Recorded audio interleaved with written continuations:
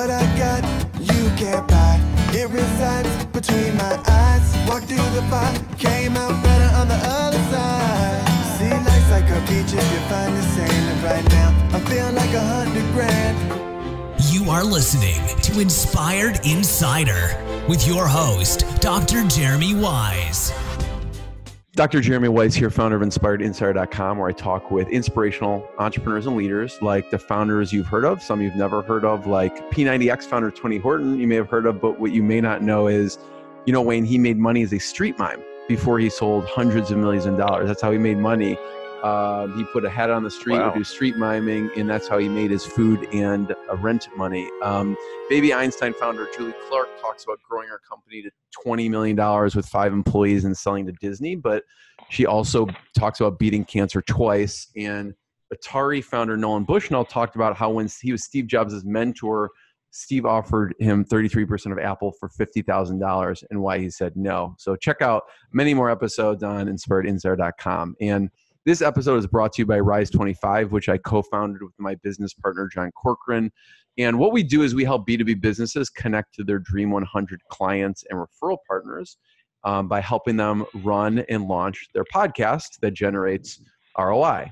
And for me, you know, podcasting is a lot more personal. It's not just business, because my grandfather, who was a Holocaust survivor, him and his brother were in concentration camps in Nazi Germany, and they were the only members of their family to survive. But his words and legacy live on because of an interview, because the Holocaust Foundation did an interview with him, and I put it on my About page, and I watch it multiple times a year just for inspiration and appreciation and gratitude. So yes, podcasting will help your business, but it helps you and your guests leave a legacy of knowledge.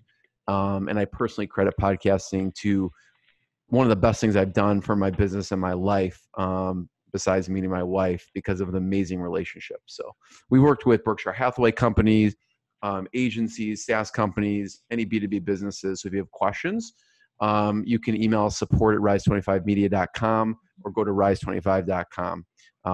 Wayne, I am excited to introduce today's guest. We have Wayne Deehring. He's co-founder of USPFulfillment. And for 30 years, they've done full service print production, fulfillment, and are a direct mail house. And they create and ship everything from books, promotional items. They serve up products for infomercials, speakers, events, and subscription fulfillment. And you've probably heard of some of the companies they've done work for. They work with companies like Costco, Sony, Coca-Cola, Disney, Walmart. And they've even created and sent items for the Grammys and the Emmy Award shows. Wayne, thank you for joining me. Thanks for having me. You know, I want to start off and how did you get in this business? You know, it's an interesting story. Years ago, a good 30 years ago, I was designing, just kind of goofing around on a computer. Didn't really have any background in design, didn't have any formal training. And I started designing on a logo. It was a logo I was designing for somebody that had asked me, and they actually paid me for it. I'd never been paid to do any design. I thought, this is sort of interesting.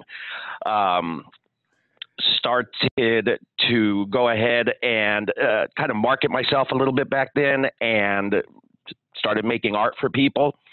One thing led into another. From doing the design, the natural progression from that was people I was doing design for needed print. And I started actually by just going to wholesale print vendors and buying the printing and being the guy in the middle, and then reselling it to them.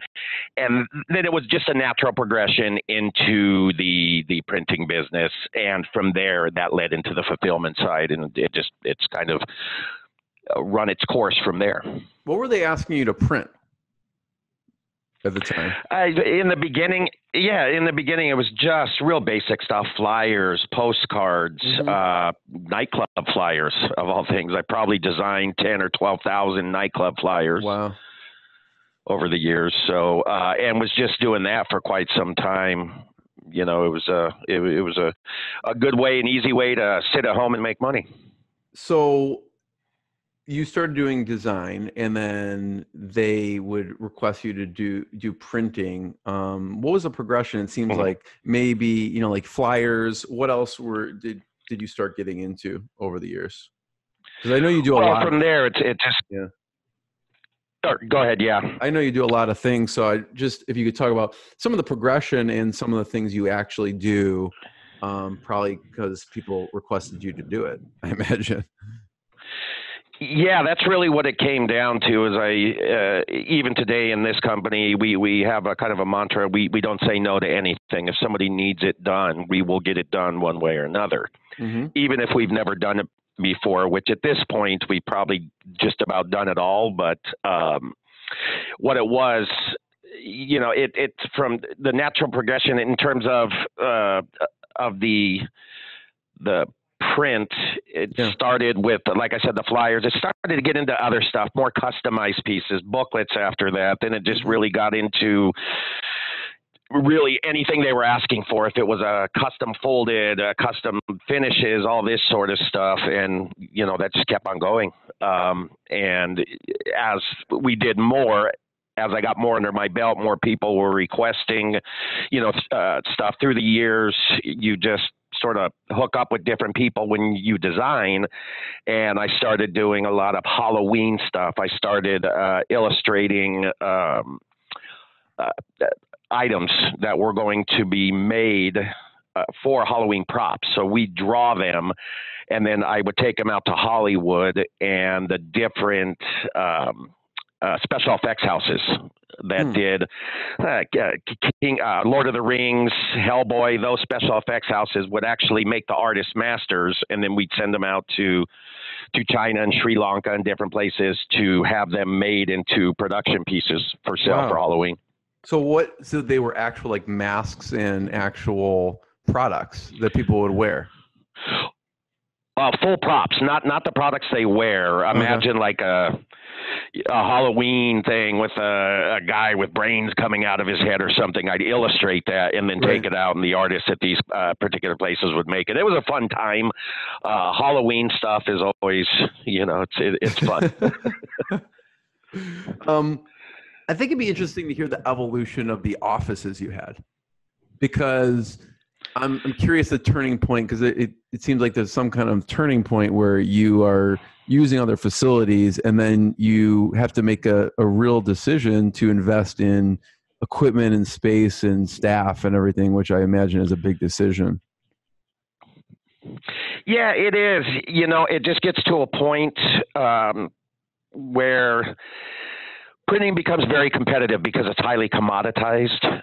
So it got to a point where being the middleman in printing wasn't working, and that sort of coincided with the internet becoming more ubiquitous and people using it. So the commoditization of printing and that made it where, in order to still make money in printing, we got into the printing business. Yeah. So tell me and with that, bought the machines. Yeah. At what point? Okay, you start off in your bedroom, and then what were the offices? The evolution of the offices after that. Well, it started off, at a home office, and then from there it went to a more like an executive office, just so I could get out of the house. From there, then we started investing in different equipment. We actually got a retail location, and the retail location was more of a just production. That front end retail location. Well, it was actually like a retail print shop. Okay. And, started buying the equipment we needed and investing in different things in order to be able to serve the people that were coming to us. So, and then is that what you still have today, or have you continued? Well, we continue to grow. So yeah, we continue to grow. We have several locations, several businesses that we own that are all part of USP. Offices in Newport Beach here, another office in Santa Ana, where we make custom boxes, custom binders. we had to move out of the retail frontage space. We moved into a warehouse because at a point during the print, people started asking us to fulfill what we were printing. Right. And it really started more with the info guys. So we were making tens of thousands of courses for these guys. And then we were shipping them to their fulfillment company, and they asked us to start doing that. That was about 15 years ago. And so we got into a warehouse, moved the whole operation, and now we not only make the regular printing, the courses for everybody, things for all the different companies that you mentioned, but in most cases we fulfill that stuff as well. Yeah, walk me through a use case. So let's say, whatever, back in the day, Zig Ziglar's on stage, he sells 1 million, of his courses, and then they will. Let's say you're producing those particular courses for that speaker or author, whoever, and then you will actually send that out on their behalf? Yeah, so what happens is we make them, we warehouse them, they sit here, they're made and completely assembled, put into boxes. The orders come into our system from their CRM, from their shopping cart, whatever, or in the case of, say, an event where he's on stage, they send us a spreadsheet, goes into our system. The orders are processed, labels are made, boxes are closed up, label goes on it, it goes out. We handle all the returns too. We check the returns for resellability, and it goes, if they're resellable, perfect condition, never used, they go back on the shelf, go back into stock. Otherwise, they're processed or given back to our client. Tell me about the decision to do that, because I could see someone coming in and go, hey, I've been saying the fulfillment house, but I just want to use you. And I could see you just as easily be like, well, no, this is our partner facility fulfillment. We just want to focus on the printing. What made you decide to? Because it seems like a lot of moving parts with the fulfillment side. It is. My partner, Reza, and I, we really call ourselves, if you can imagine, back in the days of when circuses were real popular and you have the guy there with all the sticks, yes, with the plates on top, and he's spinning the plate. Yes. We feel like we're that guy. We have a lot of plates up there and we constantly keep them moving. So to answer your question, yeah, it's part of that. We don't say no to our clients sort of mantra. They ask us to do it. We figured it out. And we just moved into it. It is a lot of moving parts. It is a lot of responsibility.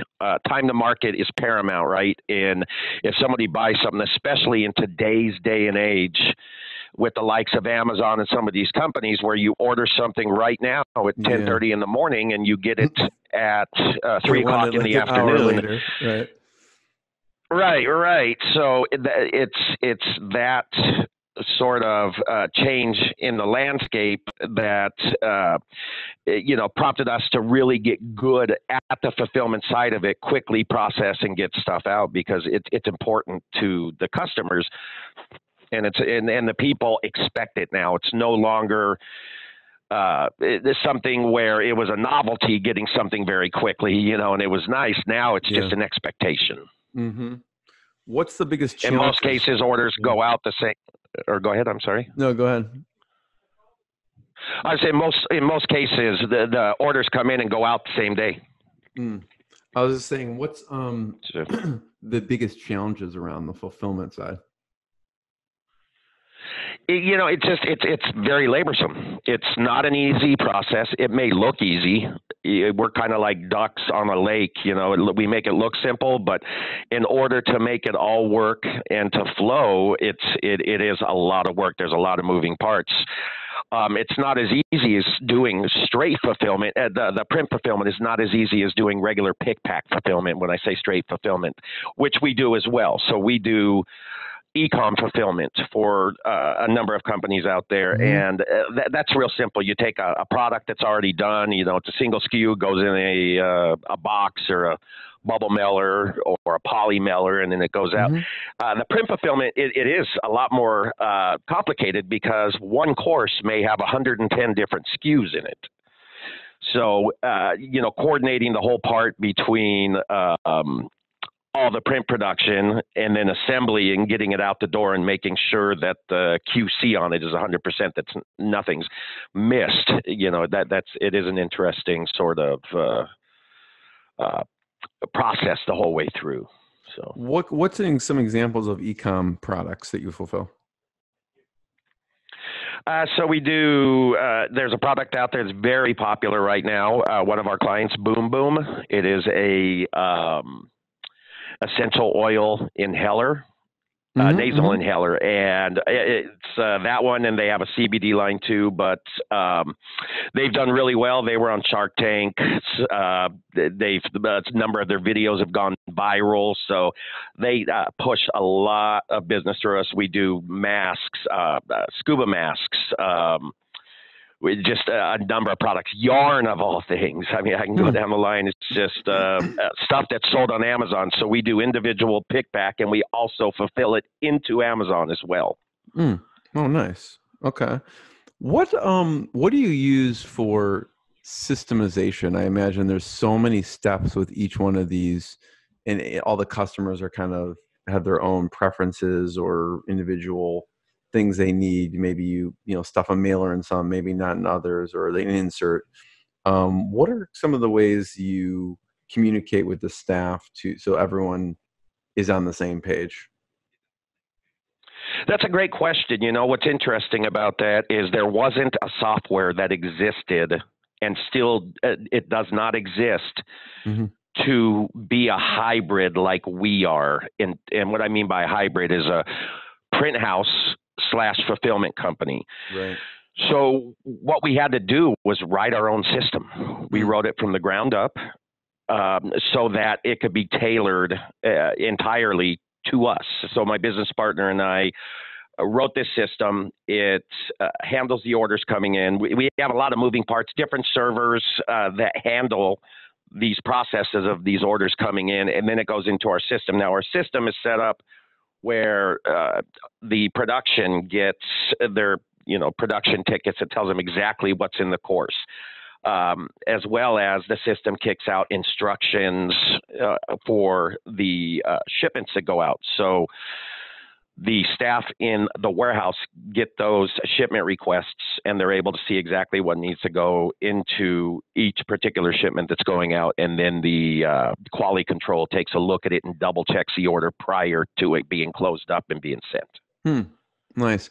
And I know you do a lot of things for events as well. And I just wanted to give, I think, a big thank you. I think a while ago when you and I were introduced by Vinny Fisher, I think at Fully Accountable, and then more recently, Carrie Nab, who heads up sponsorships at Traffic and Conversion. You do a lot of work with traffic and conversion and events in general. Talk a little bit about what do you do around traffic and conversion and other events that you work with? So what we do for traffic and conversion is print just about everything that they need, and everything from, a printed item like their brochures or anything they're handing out that goes in your bag at traffic and conversion, to a large format printing, to the lanyards, to several of the sponsors making the booths, making all of their promo items, all of that sort of stuff. So that's with traffic and conversion, as well as we have a booth there so that we can talk to potential customers that need printing and fulfillment. Right. The other side is events in general. So we work with companies all across the scope of business out there, but primarily events have come down to info companies. So you have the companies, the likes of Fortune Builders and companies like that are out and doing events on the road. We handle everything for the events, from all the printing, all of the logistics of everything getting to the events, as well as whatever's left over, getting back and resetting it to go back out to another event. How do you sound so calm? And I read on your website, I know. last year you supported over 3,400 events last year alone. And that's pretty amazing. I'm stressed out thinking about it. It's systems based. Yeah. Well, it's funny. It would be if there was no systems in place. But I am a systems person in terms of systems don't fail. Yeah. People do, but systems don't. So if you have the right system in place, you can rely on the system. So it's really when you have the right systems in place and you really look at efficiencies and KPIs and these sort of factors to determine what is the most efficient way to do this, and you create the system around it and it gets it out. So it does have a lot of moving parts. It requires quite a bit of work on the back end that people don't see, as far as making sure that stuff is picked up from these parcel carriers, from these events, making sure it gets back to us. When it gets back to us, it's a lot of work to go through everything, make sure that what's usable, what's not usable. All the while printing new items for these events and making sure that items are getting there. We, at any one given time, we have events that are shipping. We have events that are currently at their locations. Say today it's a Friday and there's a weekend event, and there's events on their way back to us. So it's, if you can imagine it in your mind's eye, it's sort of like just a big cog that keeps on just clicking, one click at a time, and everything does a circle and gets back to us. That's amazing. What would be cool, it'd be really labor intensive if I still watch like a time lapse video of like creating the logo to putting it on the thing to you producing it to ship. I mean, it'd be insane to watch that time lapse video of all the things that happened for it to actually show up at that event and then ship back. It's remarkable. That's a great idea. I mean, that would be a great idea, just so they can see the work that goes into it. But because we have done that, where we create it from inception. Right. So from a customer just saying, I think I want my logo to look like this, or I have no idea. Yeah, they'll tell us we just want these colors. So from that point, equipment, exactly, or piece of product. Exactly. And so from that point, what we do is we, make it and create the whole design, get it out to the customer. Once that's all approved, we start making the course. And as the customers grow, not everybody grows. Some people are the size they're going to be, and some grow giant. So, but what we do is we fit it into systems we already have in place, and it works out. We've done this for a very long time, so we have a very good idea of how to make everything work. Yeah, that would be really cool to see. A little bit about, I mentioned some big customers that you have and have had. What's one that was you're especially gratifying or proud of, based on maybe it took a long time to get them, or the type of project you did with them? I mentioned like Lyft and Sony and Coca-Cola and Disney and Walmart. Out of the companies that you've gotten, what's one that's been especially gratifying for you? Well, I've been doing it for so long that I don't really, pay much attention after I've done it, if that makes any sense to you. My wife, I had done a project for Sony. It was a re-release of A League of Their Own. I love that movie. Yeah. And it was interesting because they called us and asked us to redesign a DVD box for the movie. Nice. Put a bunch of items inside of it that were part of this special edition, produce everything, get everything ready, boxes, everything except for the actual DVD itself, which was put into the box by Sony at their distribution facility in the Midwest.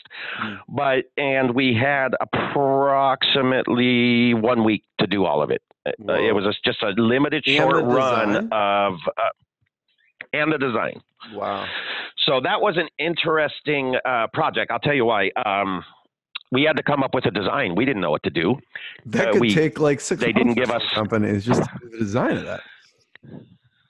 Well, I had an idea in my mind's eye. So what we did is I had one of our female employees, I went and bought a baseball, and I had her kiss a baseball. Where I put on bright red lipstick, and kiss a baseball. Then I went up the street took my DSLR, went up the street. Just up the street from us is the Dodgers farm team. It's called the Quakes. Anyway, they're 2 blocks up. They have baseball diamonds all around the main field there. So took the baseball that was kissed and threw it around in the dirt just to get it dirty, look like it had been used, and take out my DSLR, can't get it to work. I proceed to drive around a little bit to find a charger for the battery. Nobody had the charger. So I got creative. At the time, I had an iPhone 7. Right. So I take the iPhone 7, I turn it upside down in the dirt, and I take about 40, 45 pictures of the baseball. From that real close up, almost with the bokeh effect behind it. Right. And that ended up being the cover of the DVD case. So it was a shot down third baseline with that, and throw the logos on there, put some items in it. But what I was proud of that job was because we were able to do it. Again, we don't tell customers no, they needed this. I was still curious why they didn't handle it in-house with their own in-house designers, but they had us do it. And in that time, we also made the 25,000. It was just a run of 25,000. It was a small, limited edition, special edition run, and we fulfilled it as well. So we printed the boxes, assembled the boxes, put everything inside the boxes, boxed it up, and got it out. And we sent it with some drivers that drove straight across to Indiana where their DC is. So it was a quick project, but that's what we do. We've had people call us for TNC, for example. They called me less than 12 hours before the event started and needed 6,000 of something printed. And we did it. We printed, cut, and I brought it with me when I drove down to the event. And we're known for that. We've never done any advertising. We are known, it's all word of mouth. And we're sort of known as when you have an impossible project, it's possible for USB. That should be your tagline. I don't know if it is. I was looking at your website. We played around. It's one stop, one solution, or, I believe because of what we do, inception to completion, because we really take projects from an idea to a completion. Yeah, totally. How did Sony hear about you? Well, I have a friend that is Jane Seymour's daughter. That is a friend of mine, and she was actually the one that introduced me to Sony. Okay. Nice. And we were working on some different projects here and there. And then, as I said, we do mailing, or, we've done mailing in the past and do mailing for a bunch of different people, the Grammys, the Emmys, the Academies, everything across the board.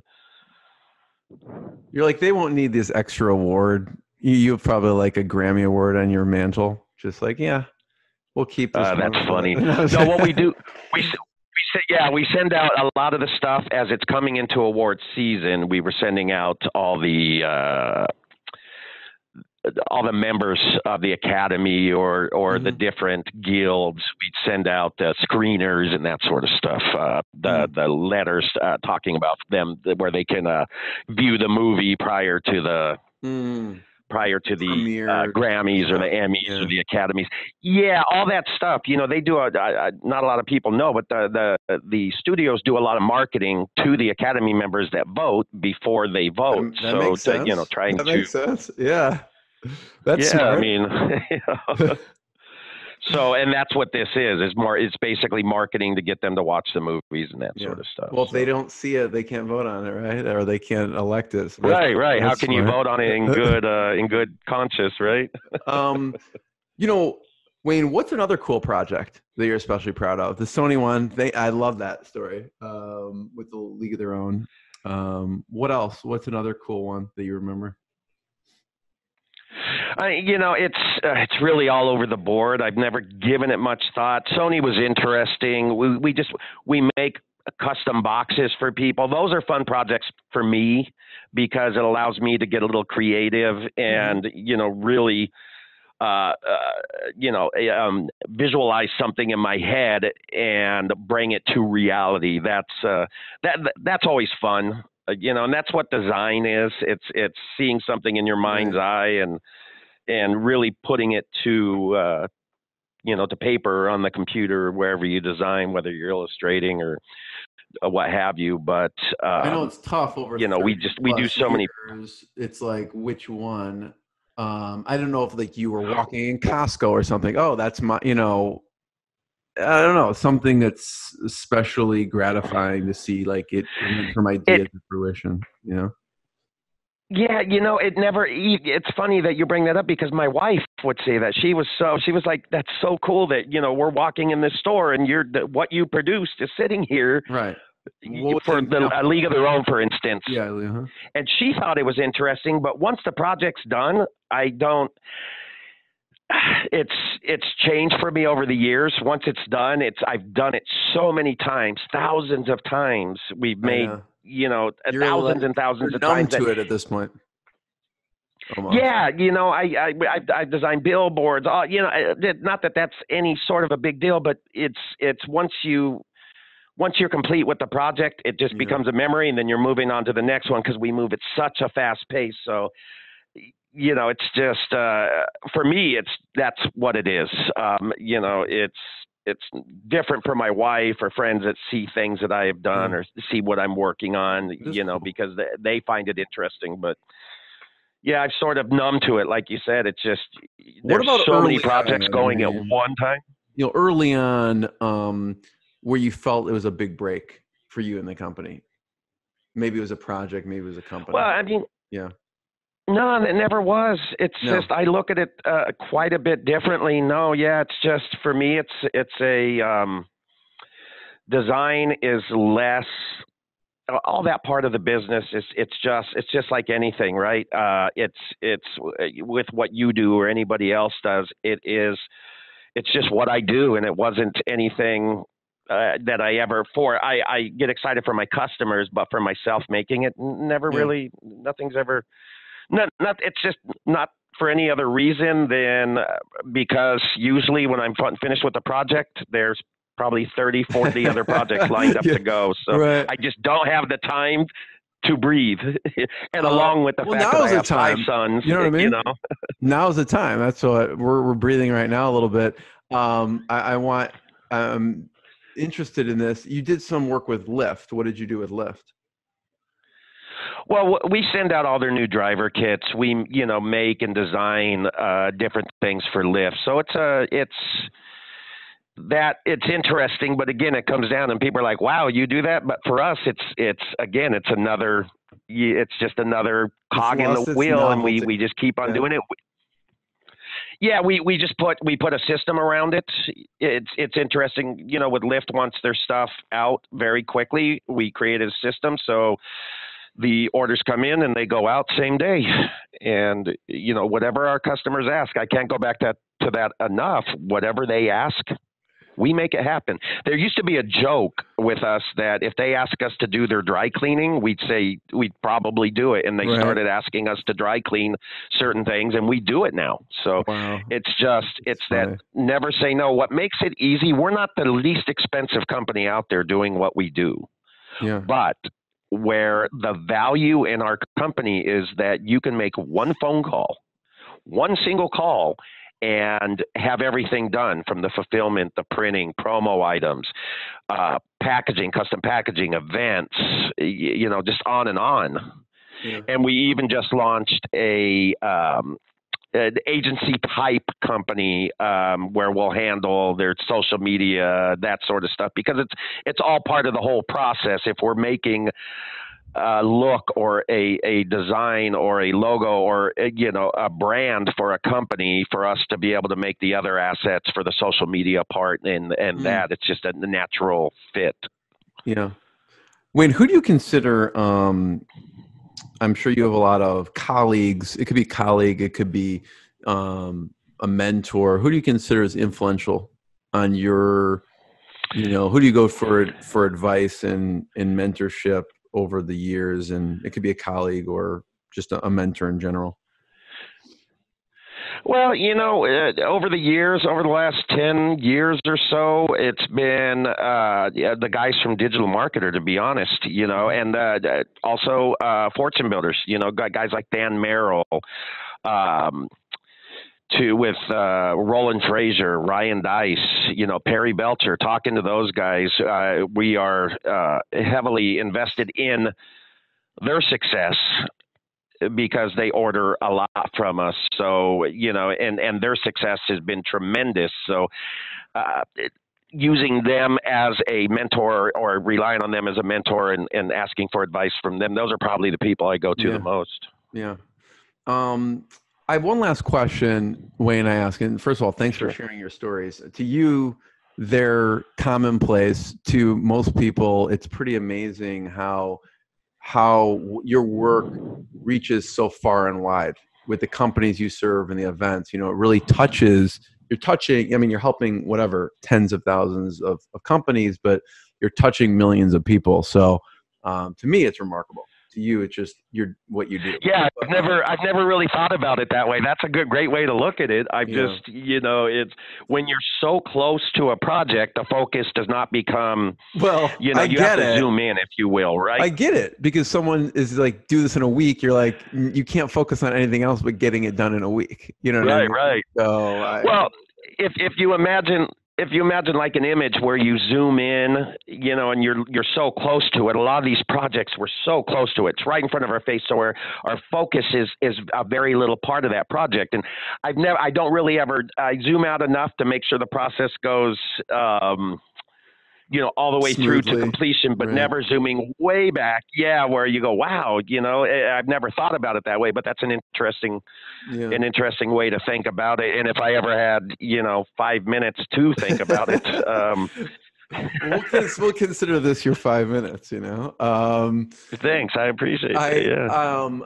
So I always ask, since it's Inspired Insider, two things. One, what's been a low moment, a challenging moment that you really had to push through? And on the flip side, what's been an especially proud moment for you in, decades of business? Because we all, as a business, there's always challenging moments and tough times. What's been a challenging time and how you push through it? Well, the challenging times have been have not really been on the business side. We're in the service side, but it has been on the personal side. I have 5 sons. Oh my gosh! And two of my sons are twins. I have twins, and they were born at 27 weeks. Wow! So they were 2 pounds. They were in the ICU for 14 weeks. One of those boys has cerebral palsy. And as a result of being born that early, and cerebral palsy is basically brain damage. And so while, working, designing, managing some product launches while I'm sitting at Children's Hospital while my son's having brain surgery, those were some challenging moments. But the work is actually what helped me get through it. Yeah, well, the work is what helped me get through it, because it's, people used to tell me when we were going through this, said, you guys are, my wife and I, you guys are so strong. And I said, no, nobody that goes through this, you don't have a choice. There isn't, you don't have a choice to be strong. You're in a 3-sided hallway with the back pushing you forward, and you just, continue walking. So going through that whole process, that was real challenging, but work is what actually kept my mind on a singular path where you don't dive down into the negative of everything that's going on around you. So I was able to sit there at the hospital while all of this was going on. And he's had 5 brain surgeries. He's had 12 or 14 surgeries by this point. But, and after the 3rd or 4th brain surgery, which he's fine now, he's a very intelligent boy. He has cerebral palsy. He's in school. He's a great kid, but he, going through all that I was grateful to have the work, because that's what kept me sane. Wow. So what is the day in the life when you get home or before you get to the office and in the evening with 5 sons? That many kids. Well, so my oldest child, he's out of the house now, but the other 4 are 10, 10, 9, and 3. Oh my gosh. So a typical day is get up very early, which I do naturally. I go to bed about 8 o'clock at night, and there's a reason for that. But I go to bed about 8 o'clock in the evening, so I get up very early. Get up. I let my wife sleep in a bit. I get the kids, the 3, ready for school that are in school. Get downstairs, feed them breakfast. Meanwhile, my wife comes downstairs. She gets their lunches ready. I get them loaded up, take them to school, come to the office, do what I do all day. And there's a running joke here at the office that I come to work to escape the chaos at home. But it's no joke. It's the truth. Right. So then my wife picks them up. I get home. I hang out with the boys. We talk about their days. We do that sort of stuff. They've already had their homework done by the time I get home. Yeah. Typically, the older boys, or 2 of the older boys, bathe themselves. My 10-year-old with cerebral palsy needs help, so I usually bathe him and my 3-year-old, and that's kind of our time where we talk and chat. And then the reason why I go to bed is it's just a nightly routine. My 3-year-old, after he's got his pajamas on, he comes and lays down with me. And that is like probably the single greatest sedative in the world, because when he lays down with me, I fall asleep with him. So, right. And then I wake up, put him in his bed, and rinse and repeat, every day. Thanks for sharing that. That's pretty amazing. So, yeah, no worries. So when's number 6 coming? No, I'm just kidding. No more. Okay. I was never the guy that was going to have 5 sons. I was just never that guy. And, I'm glad I do have 5 sons. But outside of that, we decided, that was it. Explain to me. Yeah. I mean, come on. After like 2. What about on the flips? Thanks for sharing that, Wayne. On the flip side, what's been an especially proud moment? It could be business or personal. The proud moment is just with the kids mostly, that they're they turned out good. It's challenging, and what I mean by good is just all the issues we went through, from them being born so early. And like I said, they're both on the autistic spectrum. So and they've had 6,500 hours of therapy. Wow. But they've had literally therapy since they came home. And just, that the fact that they're well adjusted and given everything that they've gone through, that's really it. My kids are my greatest, as far as I'm concerned, my children are my greatest achievement. Yeah. Yeah, totally. Well, thank you. I appreciate you sharing your story, and I appreciate you sharing, because that's the reality of life, right? It's people see the business stuff, but like there's this whole universe that people don't see. It's like when you go home and you come back to work, it's this whole world, which is the most important world. So I appreciate you sharing that. Right. And it's the bulk of your day, right? Yeah. Between sleeping and your family, that's the bulk of your day. And this little bit of work is, and I have an amazing wife that allows me to be me and do what I do.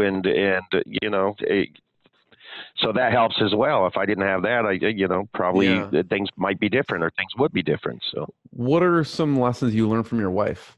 She's calmed me down, really. I am by nature an anxious person. I would not so know that. Always moving, always doing something. Yeah, right. So she's really grounded me. That's really what it is. And she's the polar opposite of me. I'm a type AAA personality, and she's very laid back and very easygoing. And it's a good offset for me, because if I had somebody that was just like me, it'd probably be war all the time. What about with your business partner? Is he more calm, or is he more type A like you? Oh, no, he's very calm, very diplomatic. I am the polar opposite. Okay. So he balances you out in the work life. Yeah, he really does. You know, in here, which is funny, he's very diplomatic about things.